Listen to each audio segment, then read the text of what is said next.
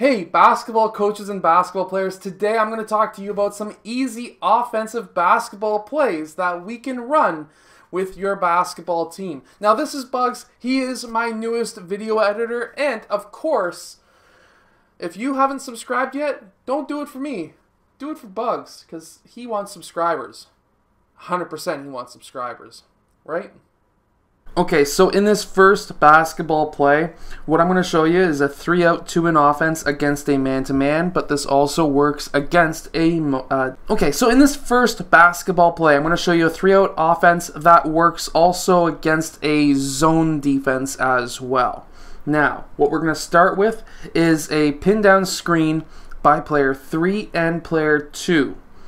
Now, once that happens, we're going to have player 4 and 5 going up towards the 3-point line. Now, one of those post players, instead of going up to the 3-point line, I want to see them cut towards the free throw line. Instead of it being the free throw line extended, I want them going to the free throw line.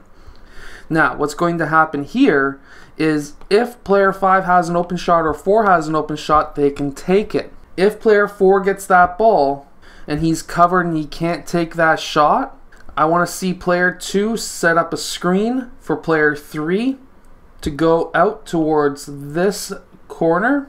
And now player 4 can make the decision to pass to player 3 or to player 2 in the low post. So really quickly, if you're going up against a 2-3 zone defense and we were to run this same offense, we would have now player 5 and 4 possibly open. Obviously, if we have player 4 open, that's going to be really opening up that middle. We could have player 3 sealing on that inside.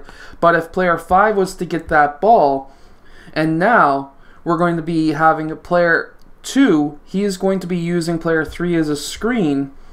Now, he could be open. We could also have player 3 open in that low post, but we should also be watching player 4 because I want him against the zone to go towards this elbow, because now we have an overload on this side, and at this point we should have some pretty easy baskets. Now at the really young level, the 5-out offense is probably the easiest offense that you can run, and it does teach your team a lot when it comes to working off ball, but also what to do after they pass, and then also learning how to spread the floor.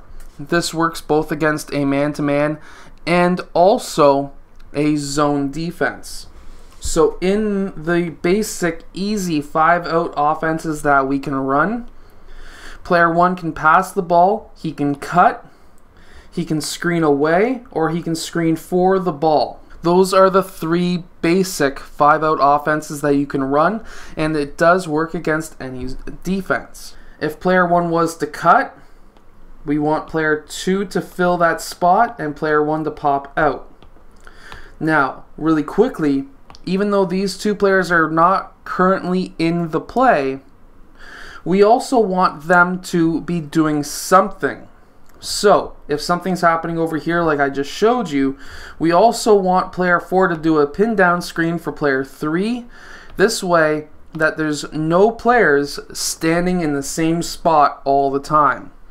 We want there to be continuous motion. No player stays in the same spot. If player 5 passes over to player 3 and he decides to screen 4, well then player 3 uses that screen, but also we would like to see player 2 do a pin down on player 1. Player 5 will roll towards that basket after that screen.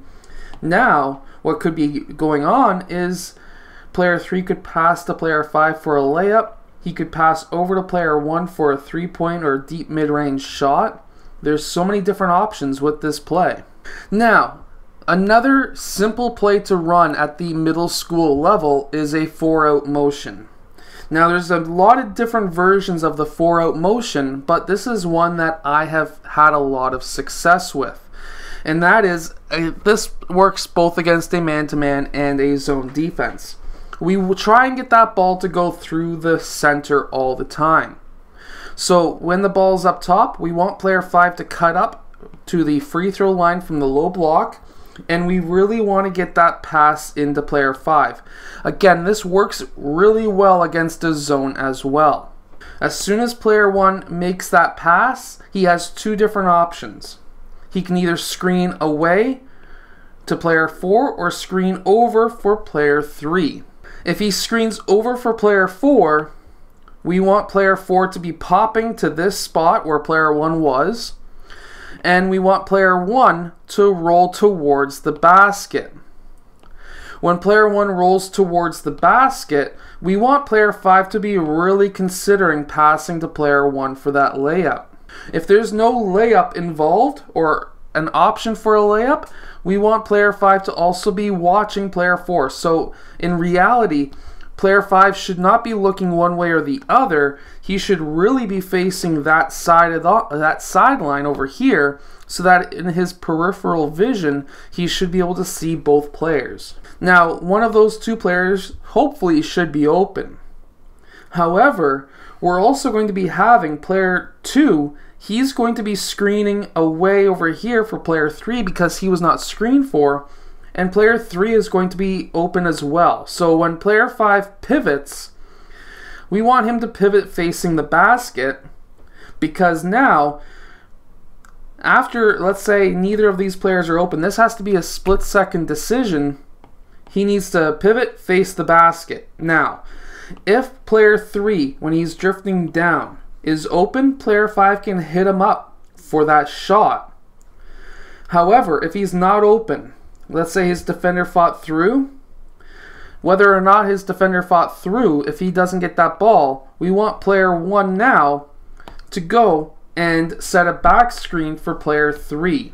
At this time, player 3 is going to use that screen.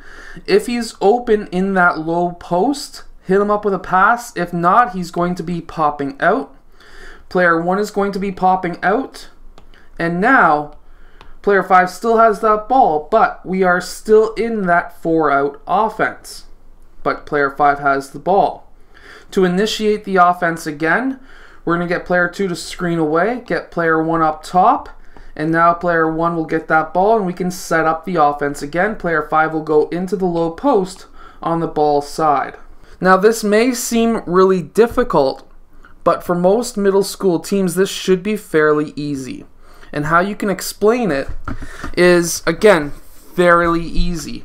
Player 5 starts in the low post, everything goes through player 5, he gets that ball. Player 1 has two decisions, screen or screen. If he screens for player 2, we already seen that. If he screens for player 4 is going to then get open over here, and player 1 is going to roll towards the basket. Still, screen and roll. Player 5 should be really watching this sideline, but also sort of pivoted that way, so he's still watching that corner.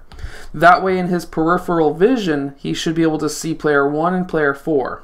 If neither of those players are open, what I want to see happen is player 3 to now set a screen down for player 1, and player 1 is going to then pop back up top, and I want to see player 2 4 set a screen, for player 2. So now player 5 has two options to set up that offense again. Now I hope that these easy offensive basketball plays can help your team win more games. If they do, hit that like button, subscribe for bugs here, and I'll see you guys again next time.